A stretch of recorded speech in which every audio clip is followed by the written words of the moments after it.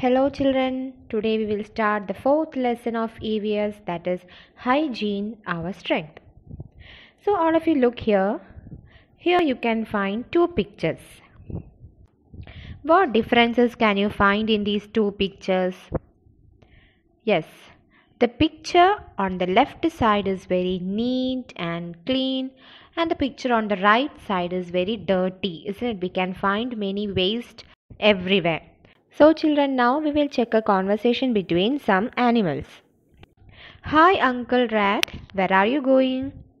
I am leaving the country, dear Mosquito. What happened? How can people like us live in this clean land? I can't live starving like this.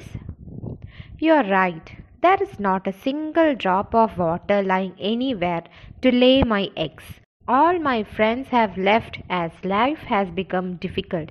May I come with you too? My situation is equally miserable. I am also coming. Money and Fly join them too.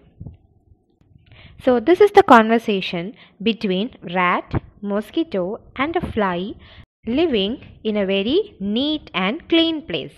Now we will check what are they talking when they reached this dirty place. Wow, lucky that we came here. Our bodies have swelled in just few days, Mosquito. Yeah, lots of food, the best place for us. We are never going anywhere else. Let's live happily here. Money and Fly remarked joyfully. So here, when they reach this dirty place, they will get enough food because we can see a lot of waste here and there in the picture. These animals like mosquito, rat and fly will get lot of food for their survival. Children, which one you will prefer to live in? Yes, the first picture, because to live healthily, our surroundings should be neat and clean. We know that if we do not keep our surroundings neat and clean, the animals like mosquito, flies and rat will live in place and these creatures will spread different diseases. Now we will check what problems do these creatures make. This is a mosquito. Mosquito lay eggs and multiply in stagnant water.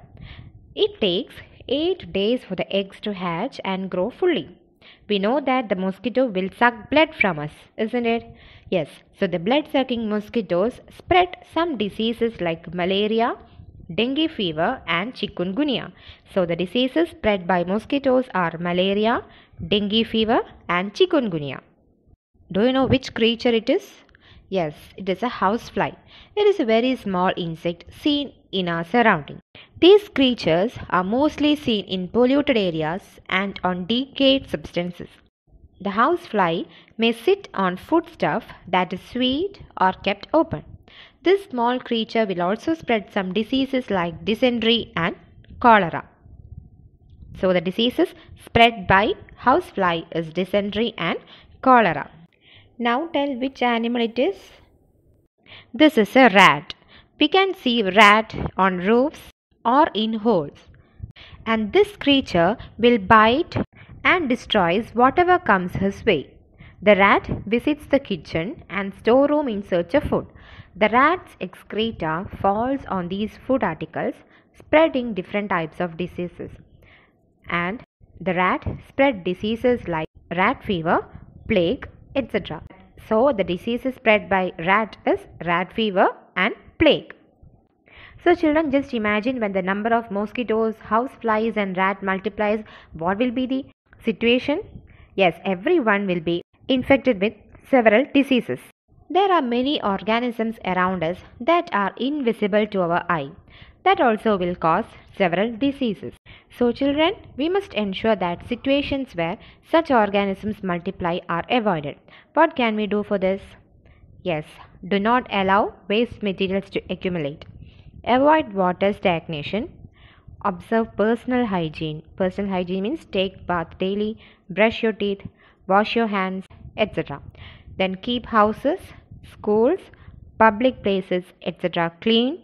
The food and water we take must be clean. The food that we eat should be kept closed. Don't eat stale food. These are some of the precautions that we can take to avoid the multiplication of such organisms. And one more easy and simplest way to avoid multiplication of mosquitoes is observing dry day. That means we know that mosquitoes multiply by laying eggs in stagnant water, and we already told that it takes 8 days for the eggs to hatch and grow fully. So children, when we look around us, there are many objects in our surroundings like coconut shells, discarded vessels, tires, bottles, toys, etc., where water can stagnate. So here there are chances for the mosquitoes to lay eggs in these objects. So drain the water accumulating in these objects once in every 7 days. Like this, the possibility of multiplication of mosquitoes can be avoided.